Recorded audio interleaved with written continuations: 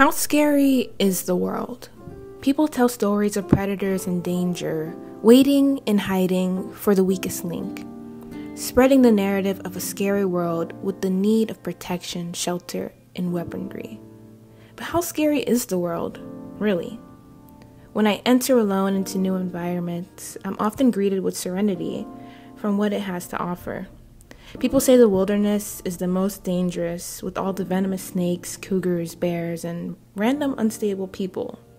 I wonder who they're talking about. Arguably, I wish I can say I came across a Florida panther, but haven't yet. Most trips, I don't even see any predatory animals, nor humans. In fact, there is an abundance of butterflies and dragonflies and waterways.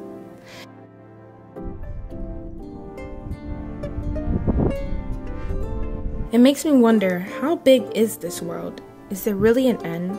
Because the land feels infinite, like it just keeps going, and you see new mountains, new oceans, new rivers, new birds, new people, new flowers, new fruits. And don't even get me started on the hikes. But I really wonder, where are all the scary parts people promote and believe in? Because sometimes I just feel like I'm the only one out here,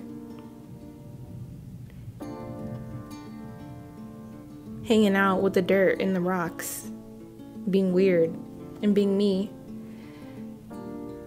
Sometimes it gets so quiet that it feels like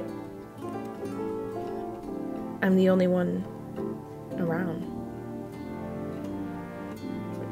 But then the birds start singing to me, and I feel like they're really doing it to cheer me on and keep me going. Or you see a fish staring right back at you in the water. Is the world really that scary? Or is that just what makes money?